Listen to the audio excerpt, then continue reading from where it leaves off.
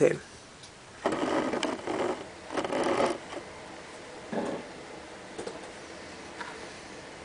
Okay, so here you'll just insert it right here in here between the plate and the metal bezel, the metal frame, and you'll insert the flat tip screwdriver and then you'll just turn it, and that should take care of it. That should pop it open. And if it doesn't pop open, just work your way around doing the same thing. Try not to get near the screen area. The middle should be good, and then the bottom should be good. So now you have that. So what will happen if you're just trying to replace the click wheel or something, and you take it out. I mean, this screen's untouched, right? So once you close it, you might find that you have dust under in here, with the screen, and where you have dust where it's not even supposed to be there, and that's never good.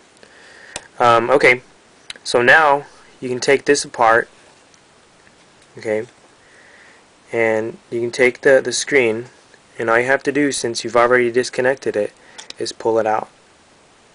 See, and there's the screen. Okay, now that you got the screen out, you can flip it over, because this thing's got a button and it's loose.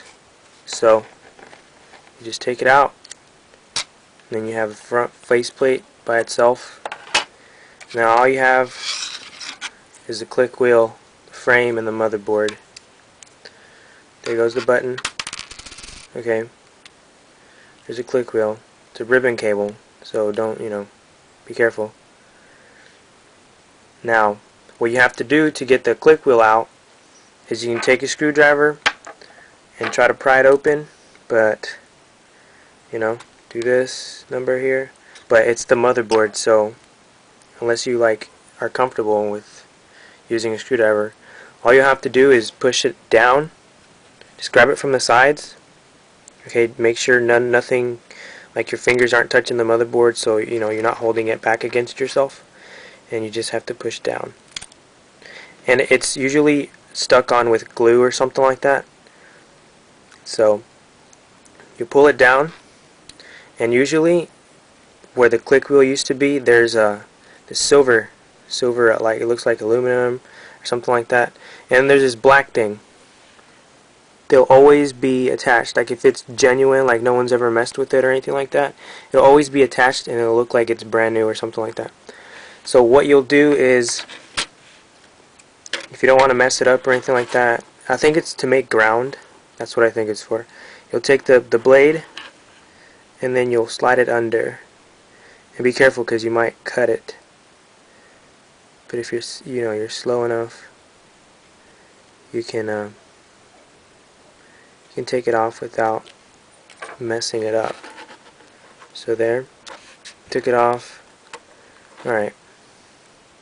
So now you can take the rest of the motherboard off. Alright. And usually at the top there'll be some glue. See that? It'll usually be like that. And now you just have the frame. Okay. Now all you gotta do, the click wheel will usually be stuck on with glue. So you'll either need a screwdriver or like a really thin blade. I don't recommend the screwdriver, just be careful. And you'll have to work your way through here where it's already detached, and then you just unglue it, and then you just gotta pull it out. It usually won't come out that easily. Usually you have to try a little bit harder, but you just push in and then you're done. So there's a click wheel. There's your motherboard. You can buy one of if this is your problem, you can buy one of these and just put it all together. If this is your problem, buy another one of these and put it all together. Alright. Now for the back part. This is the back part. To remove the battery, this is the battery. All you have to do is take a flat screwdriver, the same one, and slide it in between this small thin ribbon and just slide it in there. Push it in. You can push it in all the way. I've already detached it before, but this is how you do it. Slide it in and then you pop up and it'll come out, you know, it'll just come out just like that, you know. This battery's dead, it doesn't work.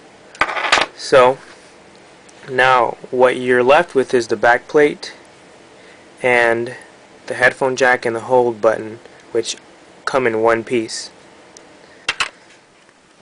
Okay, so now what you have left after you've taken the battery off is this, which is your headphone jack and your hold button. This goes connected to the motherboard, obviously. What you're going to want to do is take your flat screwdriver and you're going to place it here under the thicker one, the thicker ribbon cable.